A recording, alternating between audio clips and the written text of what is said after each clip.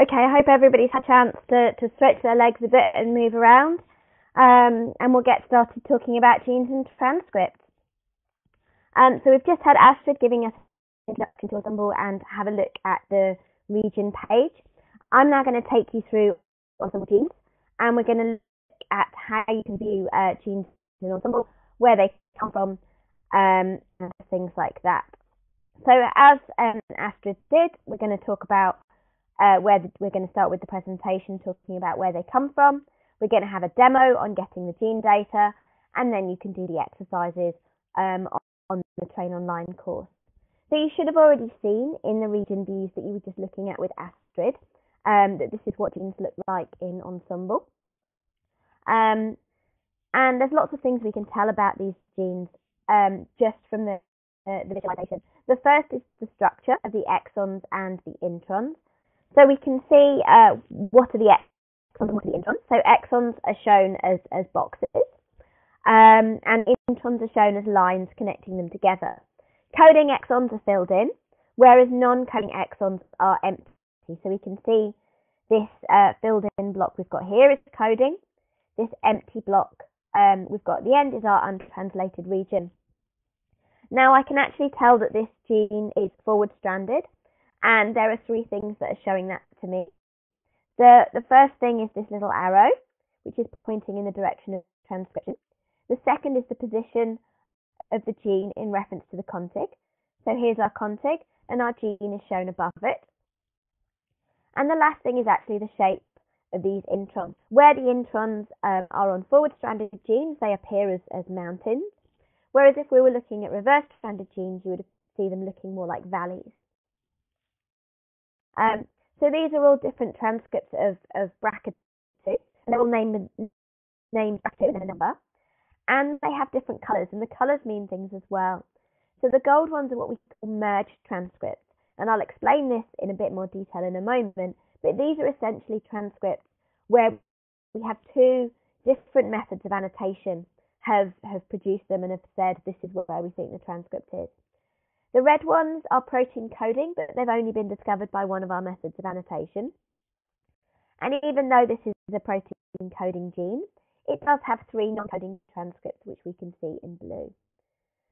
So the golden transcripts are identical annotation between our two different methods, which we call Ensembl automatic and Havana manual annotation. And we have these for human, mouse, zebrafish, and rat, and we consider these to be high confidence and quality. So we have our two methods of annotation. The automatic annotation we do for every single species in our database, whereas the manual annotation is just done for this small select group, and there is a very good reason for this. The automatic annotation is done genome-wide. We have a pipeline that takes known proteins and cDNA, so these are real biological sequences that people have identified, and we use sequence matching to plot them onto the genome, and it's quite a complicated, involved process. It's not just a case of running a blast. And this allows us to identify everywhere where there are genes on the genome. One of the things that people always think when they hear the phrase automatic gene annotation is that we're just finding open reading frames in the genome, and this is what's called ab initio prediction. We do not do this as part of our gene annotation. We would never predict a gene just on the basis of an open reading frame. We have to have real biological data for it. So the biological evidence we use data which we get from the international, the ISBC, which is made up of the ENA, GenBank and DDBJ, and people can deposit their cDNAs and express sequence tags in there. And then more recently we've been using RNA-seq data from there as well. So there we've got sequences of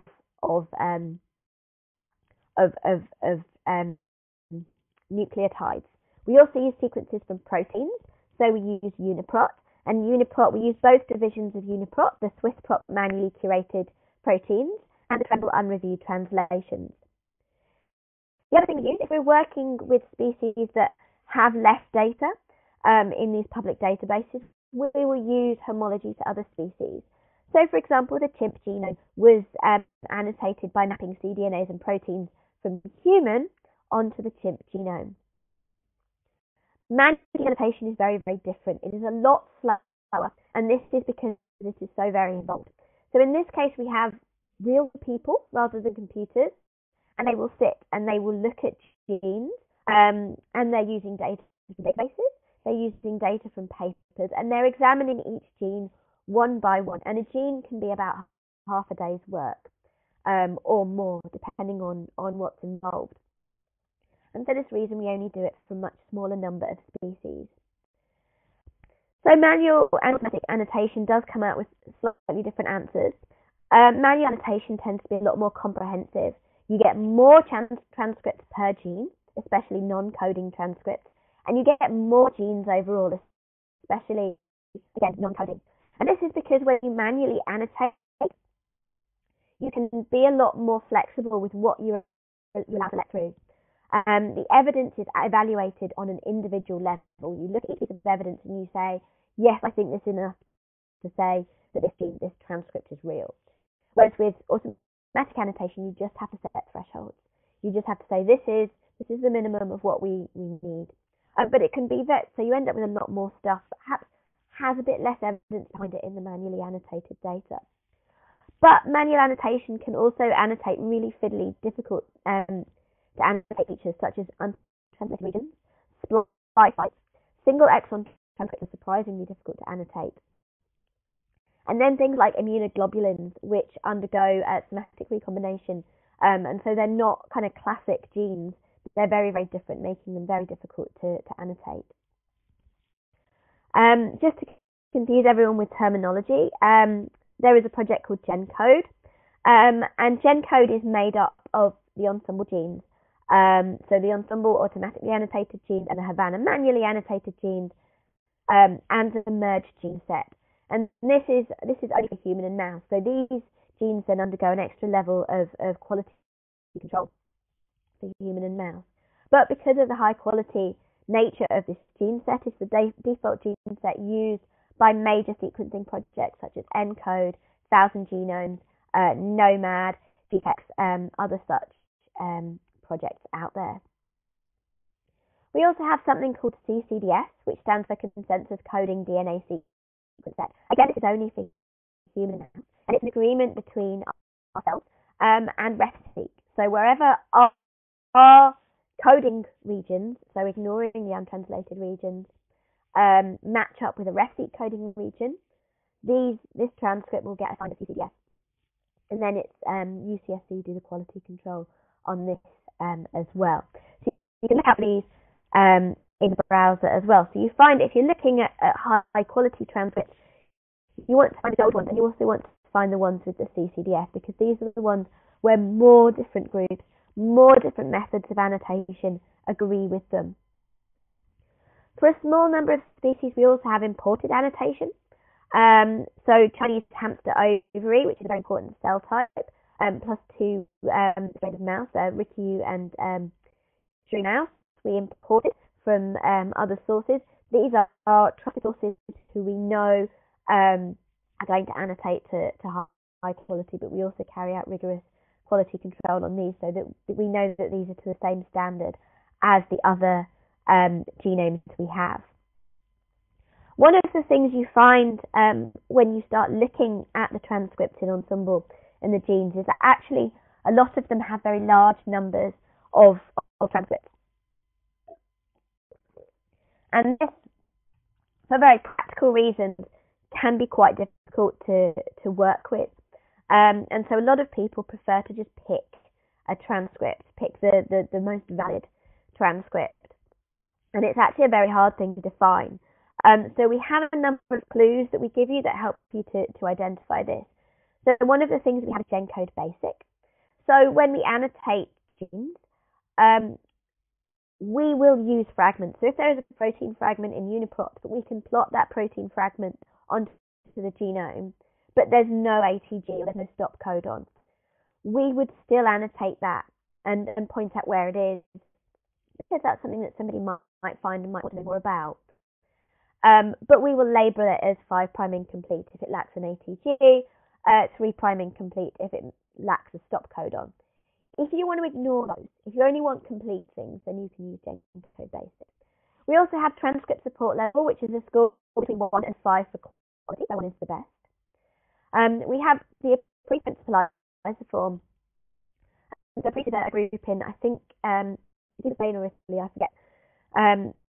But they combine together data like protein structural information, functionally important residues, and evidence from cross-species alignment. And they give things labels like the principal 1, alternative 1, things like that. We'll see those as we look into the browser. If you combine these with CCDS and golden transcripts, you can usually get down to 1 or 2 transcripts per gene, but sometimes you still might have more than 1. And maybe, in that case, maybe you do need to work with more than 1. We also assign stable IDs. If you ever work with any database, they will have their own system of stable IDs. The major benefit of stable IDs is that gene names change. Different gene names are adopted by different communities. If you work with stable IDs, you know that no matter what change happens in the community, you're still accessing the same genomic locus. Ensembl stable IDs are in the form ENS for Ensembl, and then G for gene, T for transcript, P for peptide, E for exon. There's quite a few of these. There's a link you can go to get the full list. And then an 11-digit number. And if you're working with something that isn't human, if you're working with mouse or zebrafish or cow or whatever, there's a 3-letter suffix which is added between the ENS and the letter telling you what it is. So you can go to ENS-MUS for mouse, ENS-DAR for zebrafish. And these are very, very useful to keep track. It's always worth writing down the stable ID of any identifier that you use in your studies. We also use gene ontology to describe what genes do, and gene ontology is absolutely fantastic. Obviously, if you're writing a paper or a sort of very prose-based website describing the function of a gene, you can write some lovely sentences describing what the gene does. And that's great for another person who goes along and happens to read that. It is not very good for a computer to read because the way we write and the way computers read are very different. The first problem is synonyms. There are multiple terms for the same thing. So the example I've given here is innate immunity or non-specific immunity. Completely interchangeable terms that people use in different circumstances. So if I wrote my paper describing about how my gene was involved in innate immunity, and you went to try and do a search for all the genes involved in non-specific immunity, you wouldn't find my paper. Another problem is the specificity. I might have written my paper describing all about how my gene is involved in natural killer cells, and do not at any point mention either phrase innate immunity or non-specific immunity, because natural killer cells is just part of those two processes. So again, a search for those things wouldn't find my paragraph that I have written. Gene ontology solves this. So what happens is somebody comes along from gene ontology and they read my paper and they assign a Go term to the gene. And somebody reads the database, reads through the papers and assigns these terms to the gene. So the term that they would use if they've read my paper talking about this would be Go 45087 innate immune response. And that's the fixed terminology that's used. The other benefit is that they form a hierarchy. So innate immune response is itself a daughter term of the term immune response. It then has a number of daughter terms itself, such as the one we talked about before, natural killer cell mediated immunity. The benefit of this hierarchy then is if I search the database for innate immune response, I won't just find all the genes that have got innate immune response attached to them, but I will actually find all the genes which have all of these terms attached to them as well. So it makes it very, very searchable.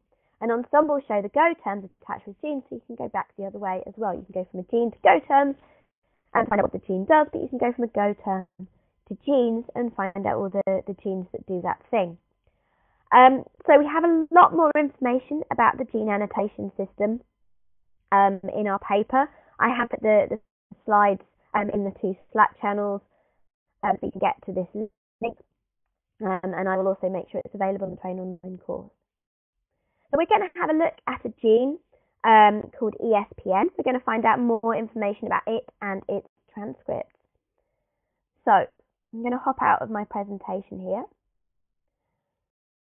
And annoyingly, the bar where I need to click on, there we go. So I have just gone to I'm just at a random region page here just to point out, I'll be at a completely different page to you if you're in Astrid's demo, just to point out that if you just click on any of the genes in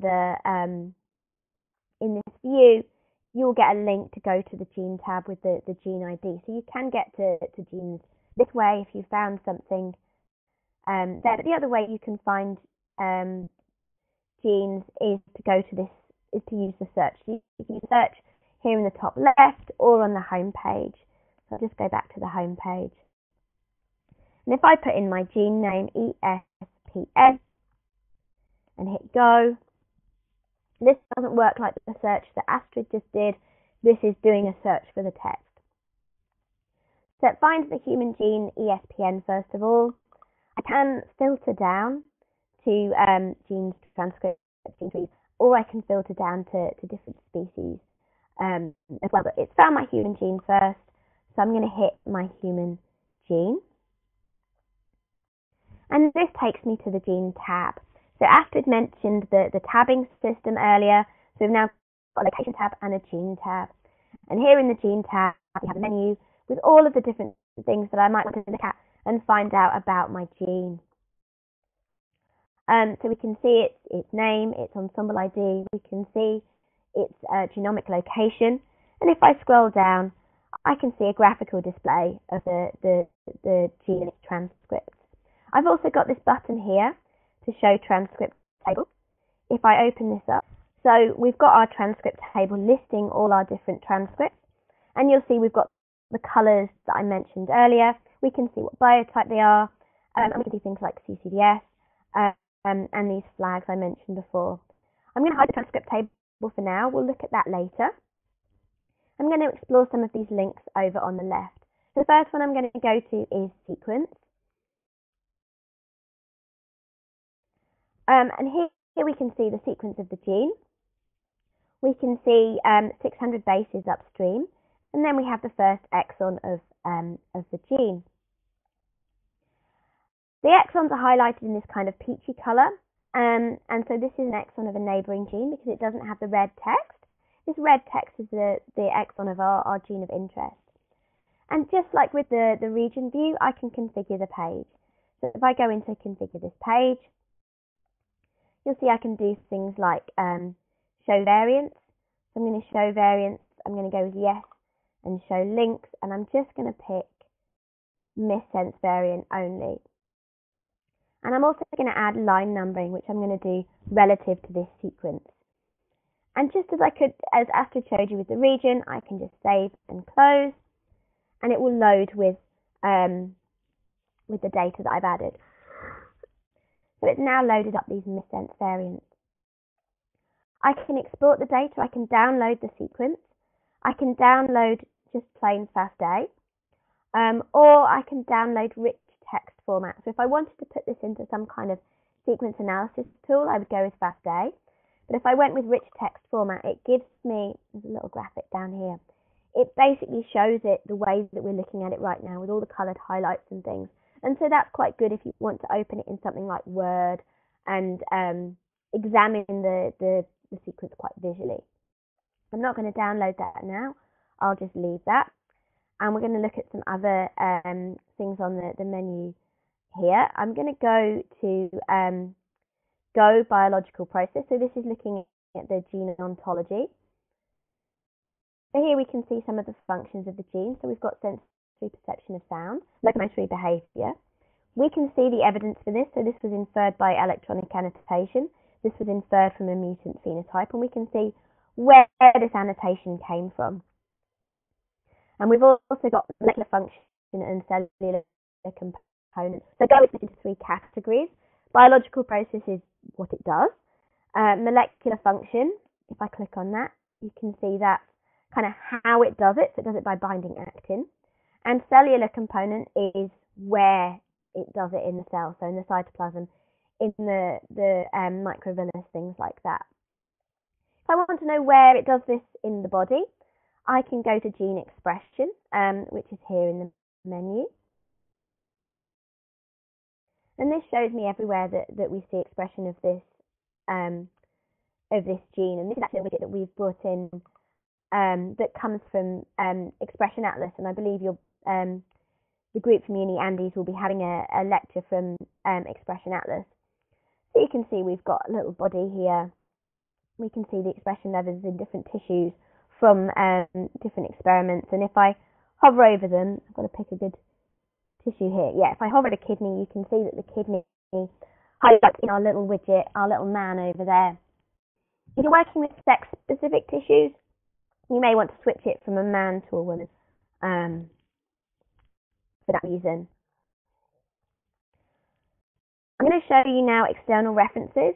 So Gene Expression Atlas is one of the databases we link out to. We do link out to a lot of different databases because we know that while we have a lot of data and it's very useful, there are many other databases that have useful data on these genes that may be expressed in a different way or may be very different. So you can go to things like, you can get a link directly to places like Expression Atlas. OMIM is a really nice place to go for very long descriptions of what genes are and what phenotypes are.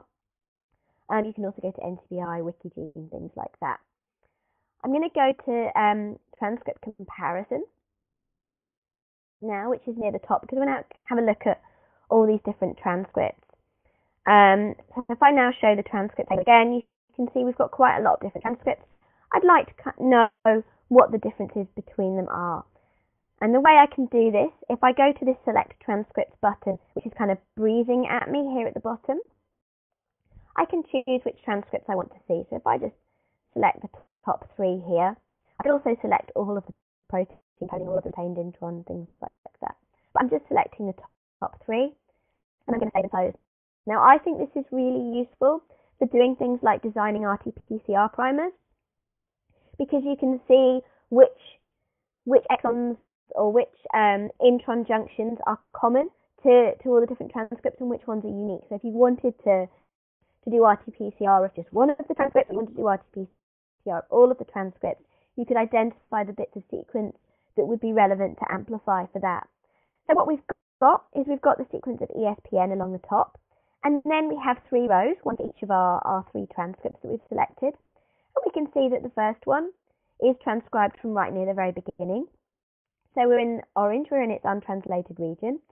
And then we go into blue, which is the translated sequence. And then down here it goes grey, which is our intron. But the other 2 transcripts are not transcribed from this early point in the gene at all. If I scroll down to about 2/3 of the way down, you see I reach a point where we've got more than one of them being transcribed. So you can see how this would be useful for finding primers. So talking about the transcripts, let's explore one individually. I'm going to open up the transcript table again. And we talked about how you would choose a transcript for further study. Now for this particular gene, the one I would pick is ESPN 201, this one at the top. There are various reasons for this. The first is that it's a golden transcript. So it's got identical annotation between the automatic and the manual annotation. It also has a matching coding region with RefSeq, because it's got a CCDS. We've got a link here out to RefSeq. It's also transcript support level 1, and if I hover over that, you can see that this is the most supported transcript level. It's not truncated, it's a GenCode basic, and it's only a principal 2, but we don't actually have a principal 1. We've got 2 principal 2s. So there's the 2 that could be the 1, but I think I'm going to go with this one because it's got the TSL1, because it's got this CCDS.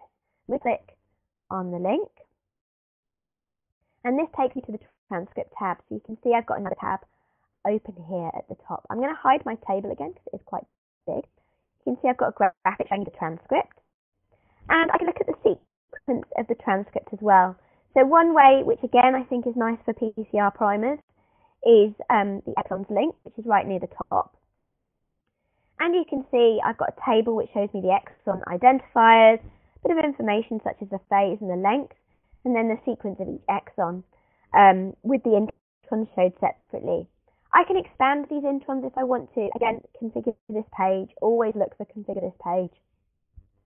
I can expand the introns, I hide the introns. I could add variants onto this page. I can edit it and make it show me the data that I really need. The one that I actually think is best for looking at variants is the cDNA page, though. And the reason I like the cDNA page for variants is because it shows us the protein sequence as well as the cDNA. So you can see we've now got 3 lines of sequence. The top line is our cDNA. The second line is, better if I show you this one, the second line is the coding sequence. And the third line is the amino acid sequence. So you can see that we've got the codons highlighted. So you can see we've got this kind of white, yellow, white, yellow. I added the missense variants of the earlier view, so they're showing in this view as well. And wherever we've got a missense variant, you can see that the amino acid is highlighted in red. So I think this is really nice for kind of thinking about variants in terms of both the genomic sequence and the amino acid sequence. So I think this is useful for that purpose. So just like with the gene, you can see the transcript in other databases. So if I go to general identifiers here on the left, what I get is a link out to other databases which have data on this transcript. So we have things like CTDS, the ENA, Human Protein Atlas. So now because we've got a transcript, it's got its own protein, because it's protein coding transcript. So it links out to protein databases as well. There's things like UniProt. If there is a structure available, we also have a link out to the PDB. We don't for this particular gene, but I can just link straight out to other databases very easily. I'm just going to go to supporting evidence here because I did mention about the amount of data that supports whether or not a transcript really exists. So if I go into supporting evidence, what I get is a little graphic that shows me all of the bits of data that we used by our annotators to put this together. So we have the bits of data that support the whole thing. So we have the structure of it here. And so this one, this NM, if I click on it, you can see the seq DNA. I've also got, this is a UniProt. So you can see there's stuff that supports the whole thing. We've got exon supporting evidence that was used by automatic annotation, and exon supporting evidence that was used by the Havana annotation as well. So you can see that the stuff, the lower level is the stuff that was used by Havana. We've got a lot more bitty stuff because they can do the analysing the individual bits of evidence. They can say, well, this bit of evidence coupled with this bit of evidence is enough to say. So you do get a lot of these kind of tiny bits of EFTs, whereas the stuff supporting them automatically annotated transcripts will tend to be more full. So talking about proteins, I just want to show you how you can find protein domains. Now I'm not sure if you're going to have Interpro talking to you at some point, but Interpro basically have a number of different algorithms for predicting protein domains based on sequence. And so here we just show the output of Interpro scan on this sequence. So we can see at the top we have the exons shown in these 2 shades of purple. Over here we have an unchiron repeat domain. Over here we have a WH2 domain. Different methods of predicting protein domains are better at different kinds of protein domains. So it's really best, if you are interested in this kind of thing in detail, to go to Interpro to find out a bit more about your particular domains of interest. But this view just gives you a nice vague idea of what domains are where in the protein. If you're not really into graphics and you prefer tables, you can get the same data if you go to domains and features, which is directly underneath it in the table, in the menu on the left. So that's everything I wanted to show you about genes and transcripts. in the page. I've seen that Slack has been chattering away, so hopefully you've been talking to Astrid and Erin and asking all your questions there. As Astrid mentioned, the course exercises are on the EBI Train Online course, so you can get on with working with them as soon as you're ready. We will try and get these videos processed and posted up on there as early as we can tomorrow morning. If you're working on the exercises, there are exercise solutions. Slack Workspace is a great place to ask questions. We will obviously not be on there all the time because we will sleep and go home and have lives and things.